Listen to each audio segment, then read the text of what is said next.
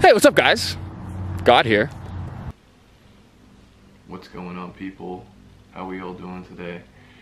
And by the title, as you could tell, we are talking about Connor Murphy, and more specifically his video titled Connor Murphy Escapes from the Psych Ward.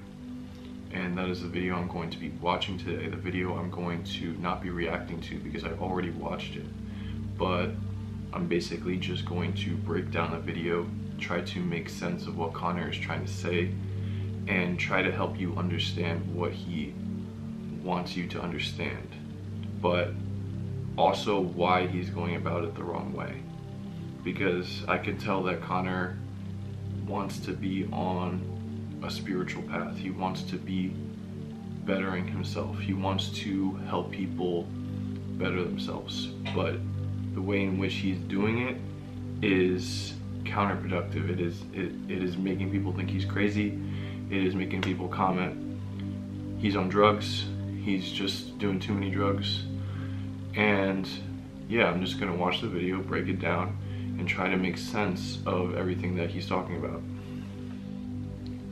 So just to give you a little background, if you didn't already know, Connor went on an ayahuasca experience, which is a psychedelic experience similar to mushrooms, similar to LSD, DMT, all those substances of the psychedelic compound.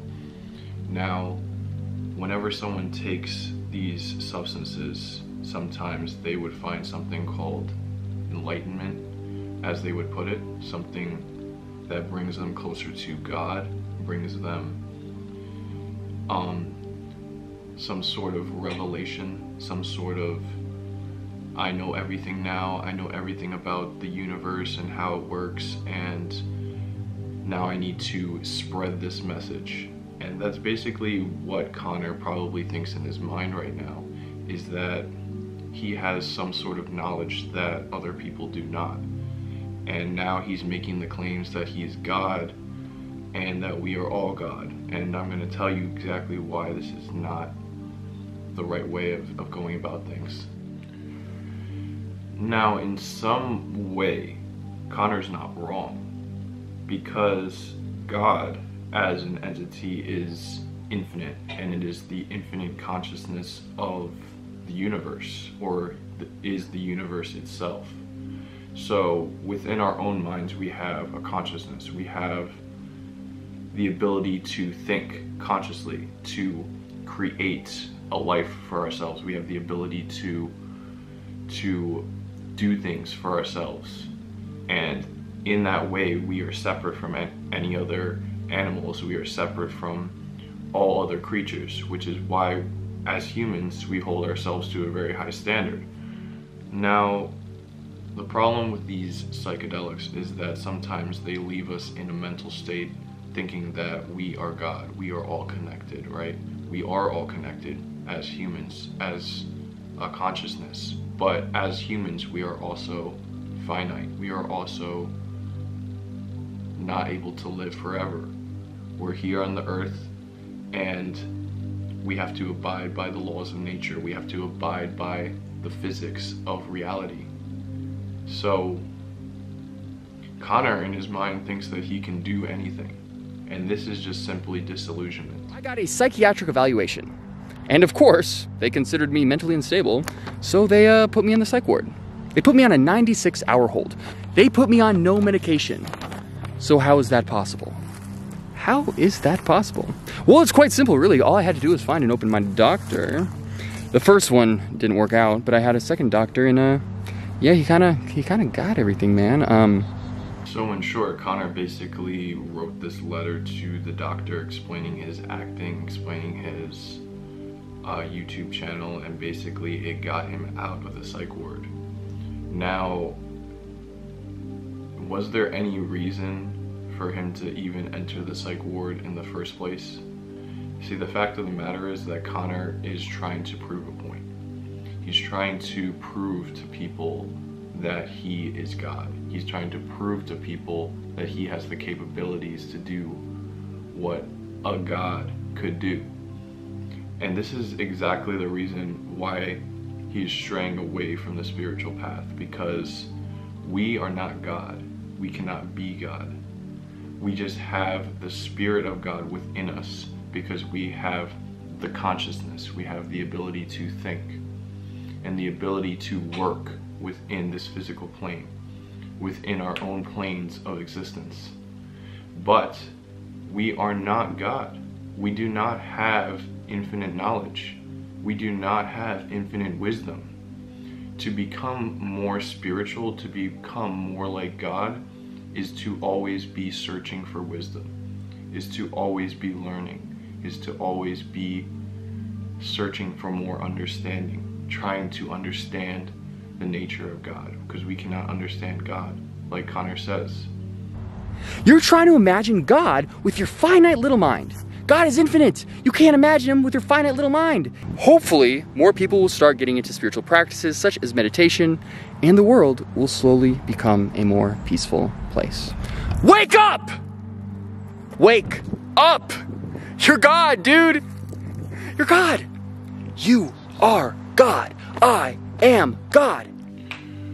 So, within the realm of the physical plane, there is positivity and there's negativity, right?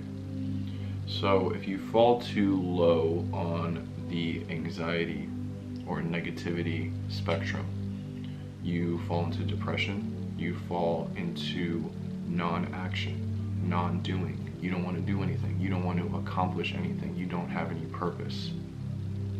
And if you fall too far on the positive spectrum, you think everything you do is right and everything you do is law, like a god, and with no consequence, with no regard for the laws of nature, no regard for the laws of reality, the reality in which we all live in. Now, Connor is on the far positive side of the spectrum in this current moment because he thinks he is a god, and he also thinks that everybody should listen to what he has to say. Everybody should follow what he has to say because he is God. Let's say theoretically Connor was right. If he is God and we are all God, then what reason do we have to listen to him? Now, I'm going to tell you right now that it's basic human knowledge that when you try to forcibly tell someone what to do, they're not going to listen.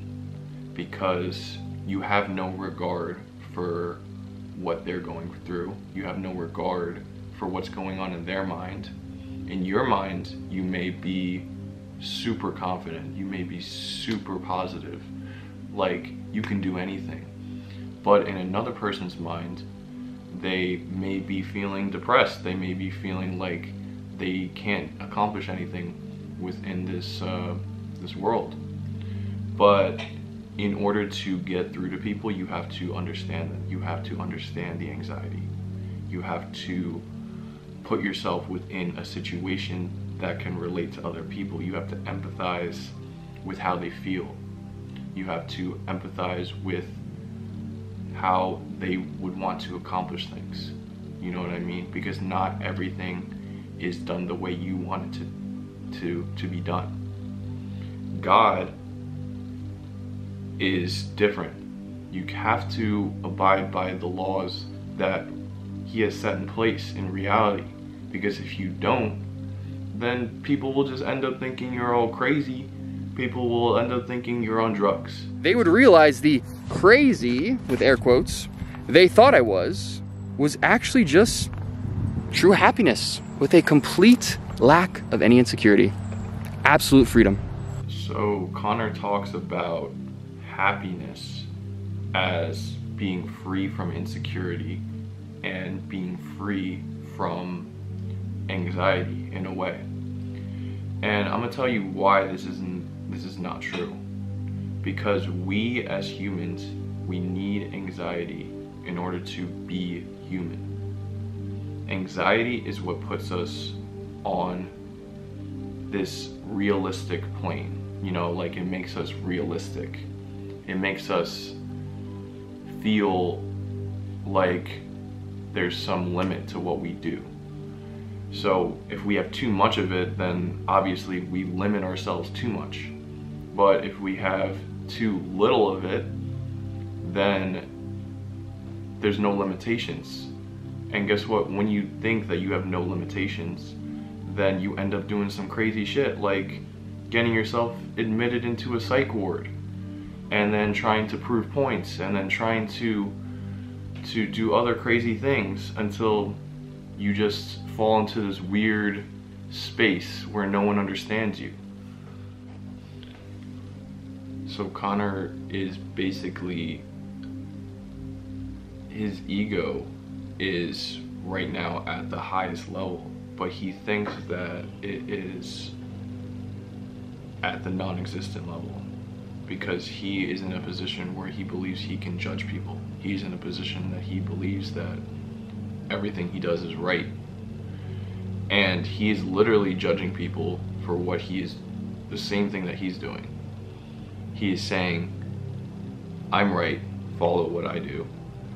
And he's basically just saying, you're wrong, like, because you think you're right. This would give my audience all the validation they were looking for. You guys wanted that validation, didn't you? They were looking for that validation and that fuel to their egos. I am God. Stop saying that's not true because you don't know what it means, see? In the Bible, it says to take the log out of your own eye before you take the speck of dust out of your brother's, which basically means that we cannot see our own hypocritical statements. We cannot tell when we are being hypocritical, but we can tell when how people react. We can tell when people react to us negatively, and based on our own egos and how we feel about that, that's how we would react. So if we react negatively, then that means we have a huge ego. We're not accepting of what other people think. We're not accepting of what other people believe. The path to spirituality is a search. It is a journey. It is the here and now. There's not an end point, you know, because we can never be God. We can only be on the entire quest to gain knowledge about God, or to try to get closer with God, like the monks do. They try to meditate for hours in order to come to some Zen, come to some peace, some connectivity with God. There's no, oh, I took some psychedelics, now I'm God, now I came to that sudden realization that I'm God. No, that's not how it works. It's simply to put in our minds that yes, we have lots and lots of potential to do great things. We have lots and lots of potential to be who we want to be. But if we don't have balance, and if we don't have realistic goals, we don't set realistic points that we can actually reach, then we will never get to where we want to be. So in conclusion, I am not here to judge Connor, and he is not in a position to judge any of you. That's not the point. The point is that we are all here. We are all collective human consciousness. We are all in this world together. We should live together. We should work together to accomplish great things, you know? There's not some human beings that are more special than one another. There is not some human beings that have some more of a special connection with God. If you want to have a connection with God, then just pursue a connection with God. If you want to have good writing abilities, then just write. If you want to be a good artist, practice making art pieces. That is literally the concept of everything, is just to do. God as an entity created things. He did. He doesn't need to prove that he's God, because he has everything here laid out for us. This is the evidence. this world, even this technology, me talking to you right now, just think about how crazy it is. But anyway, maybe Connor will see this, maybe he won't. I don't know. But I hope you guys learned something from this. I definitely am still learning. I'm still on the path to finding more wisdom. Definitely on the path to becoming closer with God and just trying to understand more. Peace, guys. Hope you enjoyed this.